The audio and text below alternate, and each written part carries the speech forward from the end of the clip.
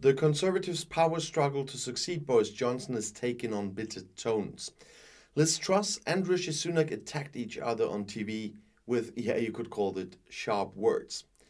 In the race to succeed British Prime Minister Boris Johnson, the two candidates Dizzy Lizzy and Dishy Rishi, or whatever they're called now, exchanged blows in their first TV duel. Topics of the debate between the Foreign Minister and the former Chancellor of the Exchequer, moderated by the BBC on Monday evening, included tax policy, dealing with China and Brexit.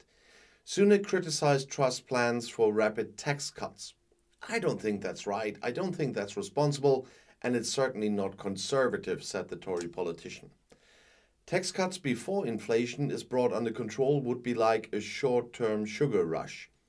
Truss, speaking at the debate in the town of Stoke-on-Trent, countered that Sunak's plans would plunge Britain into a recession. She wants to act immediately because people are struggling to make ends meet. Her rival in the race for Tory party leadership raised taxes to the highest rate in 70 years when he was finance minister.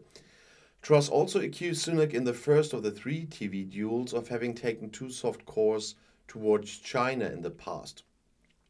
A month ago, he spoke out in favor of closer trade relations with China, she said. The foreign minister commented on the fact that Sunak spoke out in favor of a tough course towards Beijing at the weekend. I am delighted that you have now agreed with my way of thinking. Sunak countered that Truss had also made a shift with regard to China.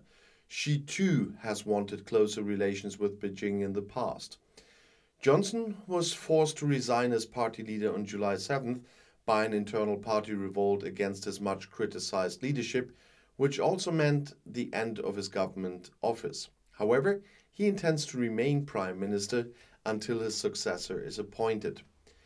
Originally, 11 candidates had applied to succeed Johnson. Now, the members of the party are to decide by a postal vote between Sunak and Truss about the future chairman here. The leader of the party automatically heads the government as the Tories are the largest party in the House of Commons. The result is supposed to be announced on September 5th. A survey of 1,032 voters by polling firm Survation found that 39% of the British public thought Sunak had done best in the debate versus 38% who thought Truss did better. Truss is considered the darling of the Conservative Party base, which decides on the successor. A YouGov poll of Conservative Party members released last week found that Truss is ahead of Sunak by 24 points in the race for party leadership. Even before the debate, the election campaign had taken on increasingly bitter tones. Truss supporter Nadine Dorries shared a report from the Daily Mail on Twitter on Monday, in which candidate Sunak's luxury wardrobe is analyzed in detail. The wealth of his family is considered his biggest point of attack. Truss, on the other hand, wears 4.50 earrings. That's what Dorries claimed. The online magazine Politico commented on the direct attacks by the two candidates as hurting and unrelenting. The openly displayed hostility is unusual for an internal party election campaign, and the newspaper I also described the fight as toxic. Britain's Guardian analyzed the debate in an article entitled "Truss and Sunak Tear Each Other Apart in Undignified Debate."